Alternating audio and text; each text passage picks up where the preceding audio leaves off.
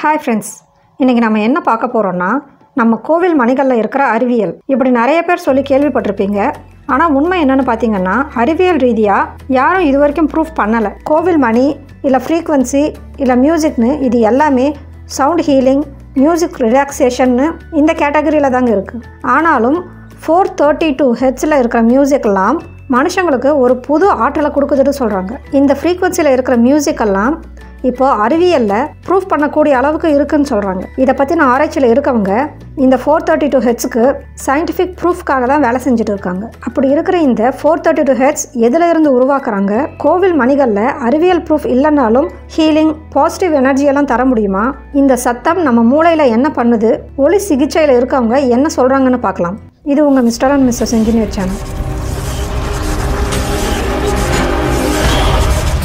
நம்ம கோவில்களில், சர்ச்சில்னு எல்லா இடத்துலையும் இந்த பெல் வச்சுருக்காங்க. அப்படி எத்தனை விதமான மணி நம்மளை சுற்றி இருக்குன்னு கேட்டிங்கன்னா 32 வகை இருக்குங்க. இதில் ஒரு மணிக்கு கூட சயின்டிஃபிக் ரீசன்ஸ் இல்லைனாலும், அதாவது அறிவியல் ரீதியாக நம்மளால் நிரூபிக்க முடியலை, இருந்தாலும் உணர்வு பூர்வமாகவும் நம்ம நம்பிக்கை சார்ந்த விஷயமாகவே இருக்குது. ஜோதிடர்களும் அறிவியலை தாண்டி இருக்கிற மருத்துவ முறைகள், அதாவது நாட்டு மருந்துன்னு சொல்கிறோம்ல, அந்த மாதிரி அறிவியலுக்கு அப்பாற்பட்டு இருக்கிற நிறைய சிகிச்சை முறைகளும் நம்புறது பாசிட்டிவ் எனர்ஜி தருது, ஸ்ட்ரெஸ் ரிலீஃப் ஆகுதுன்னு. எப்படி நம்ம ஒரு சோகமான பாட்டை கேட்டால் ரொம்ப கஷ்டமாக ஃபீல் பண்ணுறோம், இல்லை சந்தோஷமான பாட்டை கேட்டால் ஸ்ட்ரெஸ்ஸை மறந்து கொஞ்சம் ரிலீஃப் ஆகுதோ, இப்படி ப்ராக்டிக்கலாக மியூசிக் இல்லை சவுண்டால் நமக்குள்ளே நிறைய நடக்குது. ஆனால் இதுக்கெல்லாம் சயின்டிஃபிக் ப்ரூஃப்ஸ் நம்மக்கிட்ட கிடையாதுங்க. அப்படி இருக்கும்போது எப்படி இந்த 432 ஹெர்ட்ஸ் மியூசிக்கை மட்டும் அறிவியல் பூர்வமாக ப்ரூஃப் பண்ண முடியும்னு தானே கேட்குறீங்க. அது என்னன்னா டியூனிங் ஃபோர்க். கேள்விப்பட்டிருப்போம், எல்லாரும் ஸ்கூலில் படித்தது தாங்க.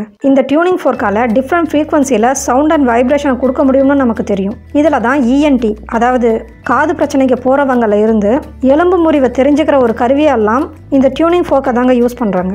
இதை பேஸை வச்சு தான் 432 ஹெர்ட்ஸ் மியூசிக் ஆர் சவுண்டெல்லாம் நம்ம மைண்டை ஸ்ட்ரெஸ் இல்லாமல் வச்சுருக்கோம்னு சொல்கிறாங்க. நீங்கள் நெட்டில் 432 ஹெர்ட்ஸ் மியூசிக்னு போட்டாலே ஸ்ட்ரெஸ் ரிலீஃப் மியூசிக்னு தாங்க வரும். அது மட்டும் இல்லாமல் இந்த 432 ஹெர்ட்ஸ் இசை சிகிச்சைங்கிறது பதட்டத்தை குறைக்க உதவுது, அப்புறம் இதய துடிப்பை சீர் பண்ணுது, அப்புறம் ரத்த அழுத்தத்தை குறைக்குதுன்னு எல்லாம் சொல்கிறாங்க. இந்த 432 ஹெர்ட்ஸ் இசை சிகிச்சையை சயின்டிஃபிக்காக ப்ரூஃப் பண்ண முடியும்னு நம்புகிறாங்க. நம்ம கோவில் மணியை வச்சு சயின்டிஃபிக்காக எந்த ஒரு ப்ரூஃபும் இல்லைங்க. ஆனால் சவுண்ட் ஹீலிங் அப்புறம் ஒரு நம்பிக்கை சார்ந்த விஷயமாகவே தான் இன்னும் இருக்குது. அப்படி இந்த சிகிச்சை முறையில் இருக்கவங்களும் அப்புறம் இதை நம்புகிறவங்களும் என்ன சொல்கிறாங்கன்னு பார்த்தீங்கன்னா, கோவில்களில் இருக்கிற மணி ஓமுங்கிற சத்தத்தில் ஒலிக்கும். பஞ்சலோகத்தில் செய்யப்பட்டது தான் இந்த கோவில் மணி, அதாவது கோல்டு, சில்வர், காப்பர், லெட், ஜிங்க்னு. அப்படி இந்த உலோகங்களை சேர்க்கறதுல கூட அளவுகள் இருக்குன்னு சொல்கிறாங்க. அது மட்டும் இல்லாமல் நம்ம கோவிலில் மணி அடிக்கும் போது அதோட ஒளி 7 செகண்ட் வரைக்கும் ஒலிச்சா அது நம்ம உடம்புல இருக்கிற 7 சக்கரங்களையும் நல்ல செயல்பாட்டுக்கு கொண்டு வரும்னு சொல்கிறாங்க. அப்படி நடக்கிறப்ப நெகட்டிவ் இல்லை கெட்ட ஆற்றல் நம்மளை விட்டு போயிடும்னு சொல்கிறாங்க. மென்டல் ஸ்ட்ரெஸ், மென்டல் டிப்ரெஷனை இந்த சத்தத்தால் கட்டுப்படுத்த முடியும்னு நம்புகிறாங்க. நம்ம மணி சத்தம் கேட்குற அந்த தருணம் நம்ம இடது பக்க மூளையும் வலது பக்க மூளையும் ஒன்றா செயல்படுதுன்னு சொல்கிறாங்க. எப்படின்னா, நம்ம எந்த வேலை செஞ்சாலும் யோசிச்சாலும் நம்ம ஒரு பக்க மூளையை மட்டும்தான் யூஸ் பண்ணுவோம். ஆனால் கோவில் மணி சத்தம் கேட்கும் போது நம்ம 2 பக்க மூளையும் ஒரு செகண்ட் ஆக்டிவாக இருக்கும்னு சொல்கிறாங்க. நம்மளோட திங்கிங் கெப்பாசிட்டி, சிந்திக்கும் ஆற்றல் அதிகரிக்கும்னு சொல்கிறாங்க. அது மட்டும் இல்லாமல் கான்சென்ட்ரேஷன், ஒருமுகப்படுத்தி டைவர்ட் ஆகாமல் ஒரு செயலை செய்ய முடியும்னு நம்புகிறாங்க. இன்டைரக்டாக நம்ம கண்களுக்கு ஒரு பயிற்சியை கொடுக்குதுன்னு சொல்கிறாங்க. எப்படின்னா, மணி அடிக்கிறப்ப நம்ம ஒரு வைப்ரேஷனை ஃபீல் பண்ணுறோம்ல, அது கண்ணுக்கு நல்ல எக்ஸசைஸ்ன்னு சொல்கிறாங்க. இந்த டீட்டெயில்ஸ் எல்லாம் எடுத்ததுக்கப்புறம் 432 ஹெர்ட்ஸ் மியூசிக் எப்படி இருக்குங்கிறதுக்காக நான் போட்டு பார்த்தேன். இதில் நான் ஃபீல் பண்ணது என்னென்னா, ஓமுங்கிற வார்த்தையை ரொம்ப இழுத்து சொன்னால் எப்படி இருக்குமோ அப்படி தாங்க எனக்கு தோணுச்சு. மெடிடேஷன் பண்ணுற இடத்துலலாம் போட்டு விடுவாங்கல்ல, ஒருவேளை இதை பற்றி நான் யோசிச்சுட்டே இருந்தனால எனக்கு அப்படி தோணி இருக்கலாம். நீங்களும் கேட்டுட்டு உங்களுக்கு எப்படி ஃபீல் ஆச்சுன்னு கமெண்ட் பண்ணுங்கள். ஆக்சுவலாக சயின்ஸ்னு ஒன்று நிரூபிக்க ரீசன் வேணும், அதுக்கு நம்ம உணர்வுகள் பத்தாது.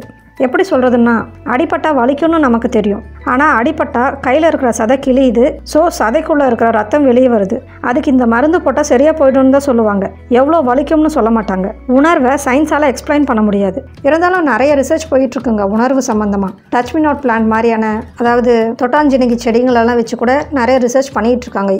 இந்த பதிவை பற்றி நீங்கள் என்ன நினைக்கிறீங்கன்னு கமெண்ட் பண்ணுங்கள். உங்களுக்கு பிடிச்சிருந்தா லைக் பண்ணுங்கள். இது உங்கள் ஃப்ரெண்ட்ஸும் ரிலேட்டிவ்ஸும் தெரிஞ்சுக்கணும்னு நினச்சிங்கன்னா ஷேர் பண்ணுங்கள். இந்த மாதிரி யூஸ்ஃபுல் இன்ஃபர்மேட்டிவ் வீடியோஸ் பார்க்க மறக்காமல் மிஸ்டர் அண்ட் மிஸ்ஸஸ் இன்ஜினியர் சேனலை சப்ஸ்கிரைப் பண்ணுங்கள்.